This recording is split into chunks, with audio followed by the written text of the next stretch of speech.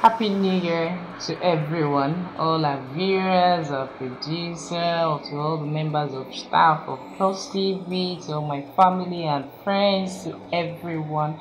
I say Happy New Year. What has 2020 taught me? 2020 has taught me to value friendships more, to be more innovative, to think of others more. Now, these days, when I don't hear from anyone, I automatically give that person an excuse because people are dealing with a lot of things, and that feeling of entitlement of I should get this. I am slowly dispensing with this, with it rather. It has taught me to focus more on work and to be more accepting of life and basically, and to be more hygienic, I take my health seriously now. And what do I expect in 2021?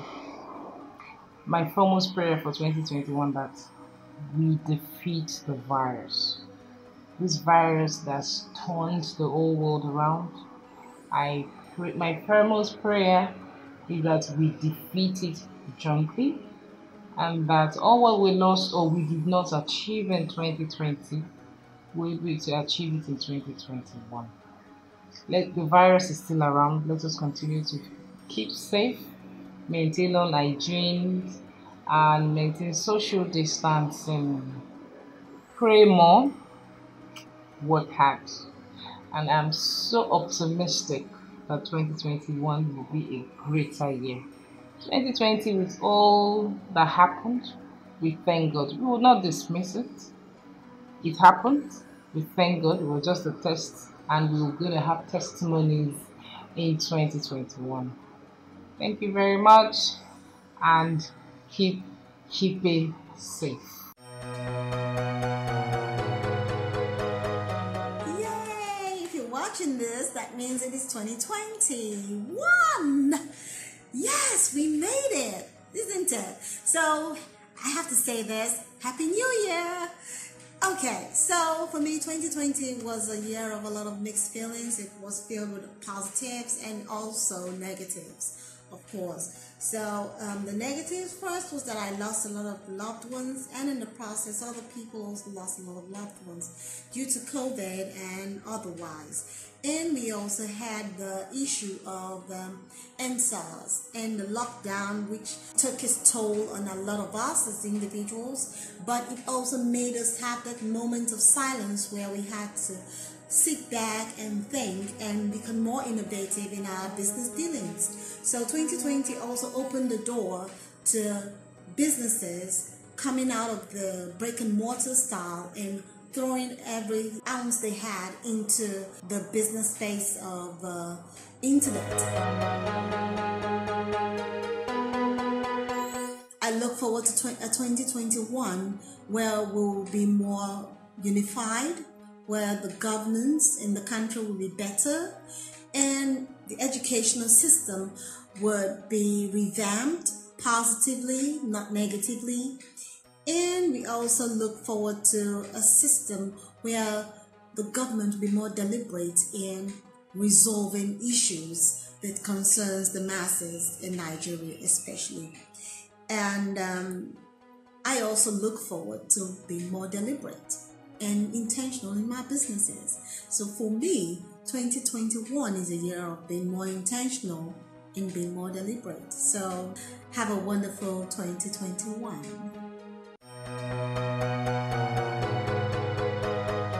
2020, what a year. 2020 has been many things. And with all its challenges, it has taught me two things. One, it has taught me that I am made of more because it has stretched me and has tested my limits. Two, it has taught me to be more empathetic. It has brought some realities to my doorstep and has shown me that, there's more out there and the things that we can better relate with. Now, what do I want to see in 2021? First, I want to see the coronavirus go away. Like, in the first quarter of 2021 we should not have any coronavirus. I know that it's a long stretch, but that's what I want to see too.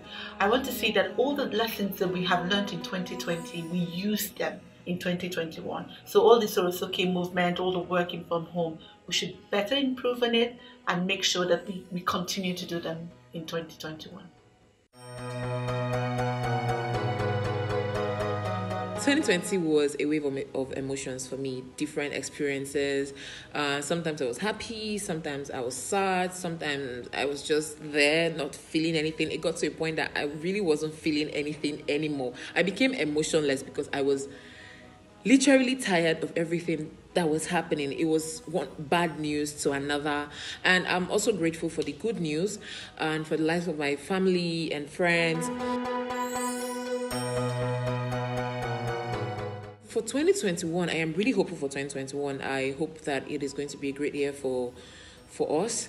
I plan to achieve those goals that I couldn't achieve in 2020, build on myself, my skills, be able to impact those around me, build meaningful relationships, basically. I'm really, really hopeful, not just for me, for my friends, for my family, because if it is good for people around me, then it is good for me. If you're happy, then I am happy. I also wish you guys the best and pray and hope for the same thing for you. I hope to hear your good news. I wish you a happy new year. I'll talk about the positives of 2020. For me, it was a year of reinvention. I learned how to leverage technology to carry on my business.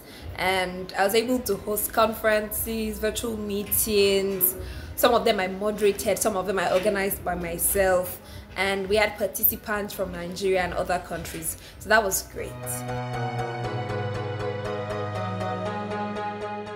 For 2021, I'm looking forward to growth. I'm looking forward to development in every area, spiritual, physical, in career, in every area. I'm looking forward to growth and development. I'm positive. I believe it's going to be an amazing year.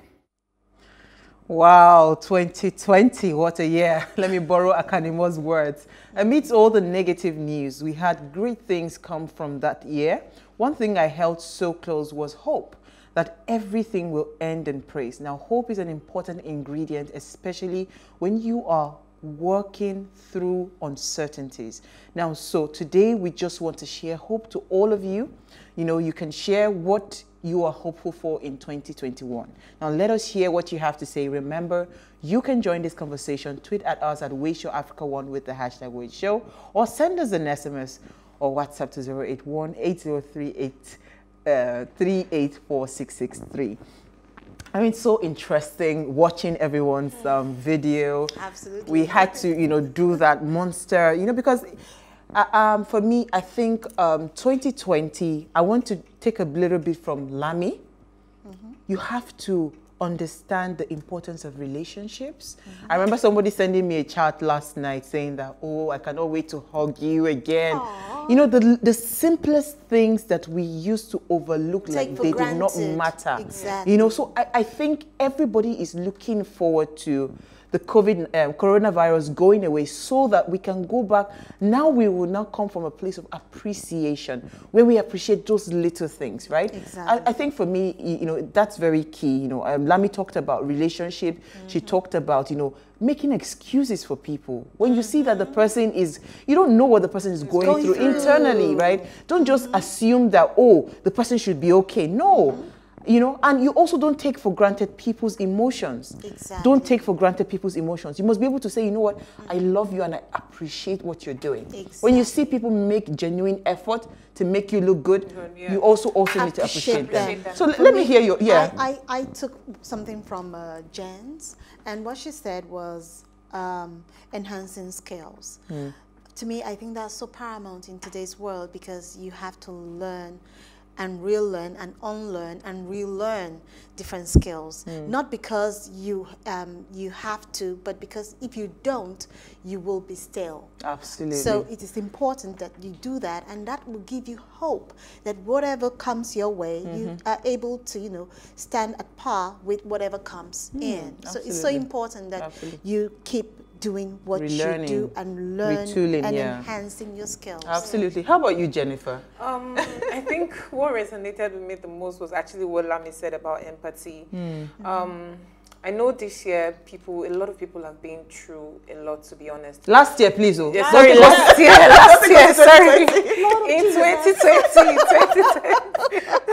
I'm so sorry. 2020, a lot of people went through a lot, and Absolutely. some people were very quiet about it. And I think, in as much as you know that the world was going through a lot in 2020, people didn't want to burden you with their own whatever issues. they were going through. But somehow, at least let me speak for myself, for those of my friends who I knew that they couldn't actually come out to tell you how they were feeling, I just had to reach out.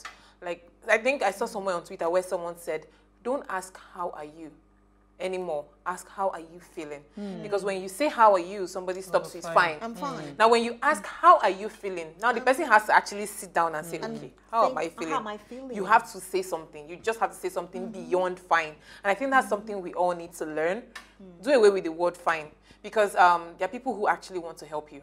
There are people who are willing to be there for you if you give them the chance My to. dear, And another thing. if okay, 2020 did not teach me anything, if you ask me how are you, I will tell you my emotions. No, honestly. So for me, I think the way I am, you know, my mom and my dad would always find it difficult to get me to tell them how I truly feel.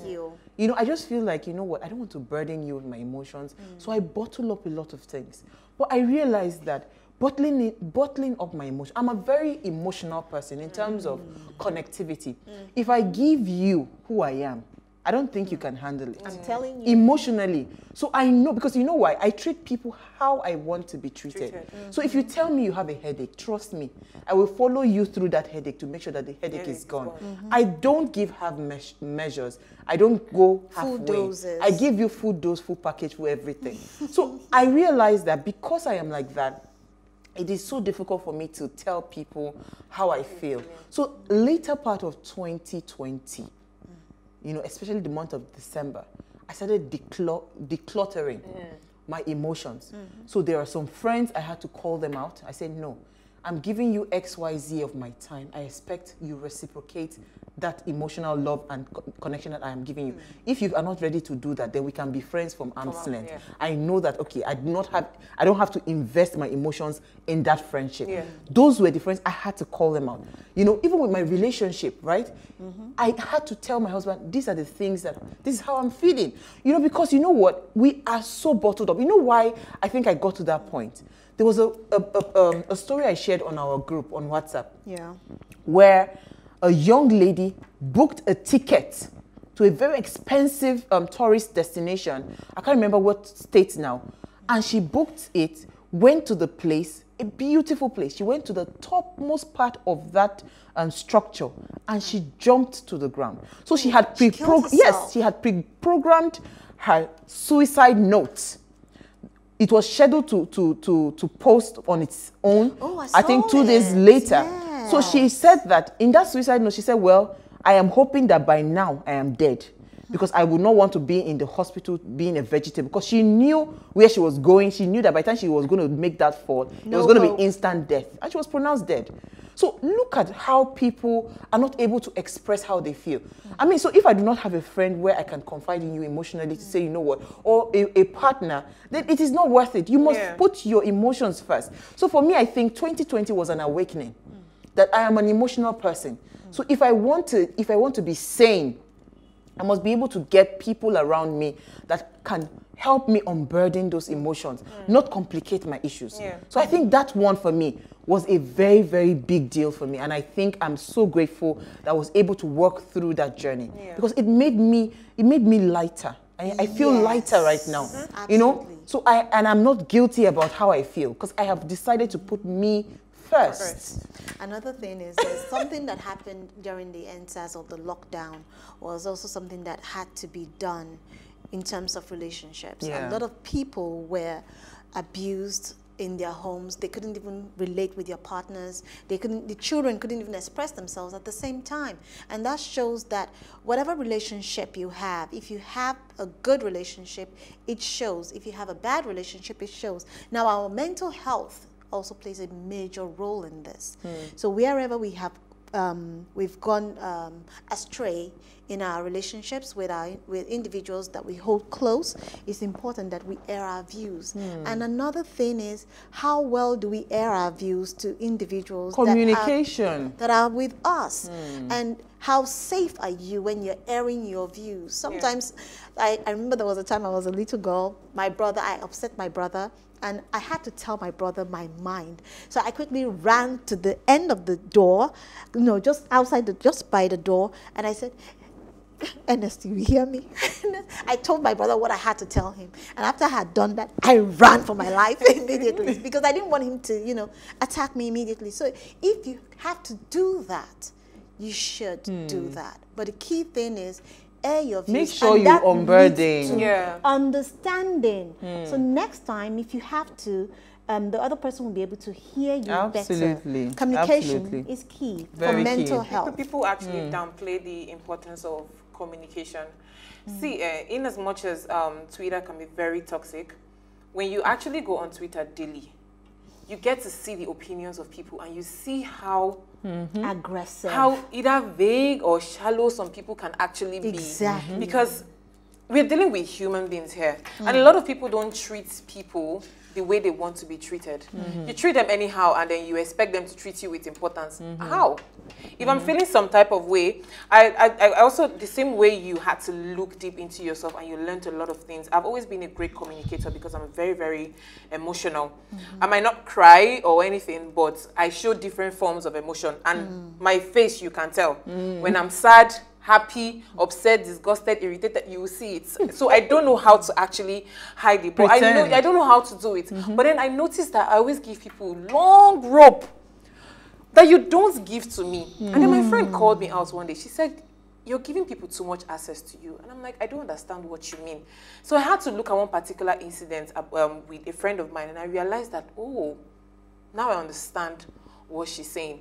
I didn't see the need. So the thing is, I didn't see the need to call this friend out because I had done it before in the past. At this point, I felt, you know what, there is really no point doing that. I'm just going to cut off the friendship because what I'm giving to you, you're not giving it to me back, and I have communicated this to you. So if you're not going to take it, so for us, hope is we'll come back to that, because hope for us is, first of all, you putting yourself first, because if you believe in yourself and who you are, you can conquer anything, you can surmount anything. So paying attention to yourself in 2021 is very, very key. It's very, very key. But we're going to go on a very, very short break. When we return, we'll continue the conversation. Please stay with us. We'll be right back.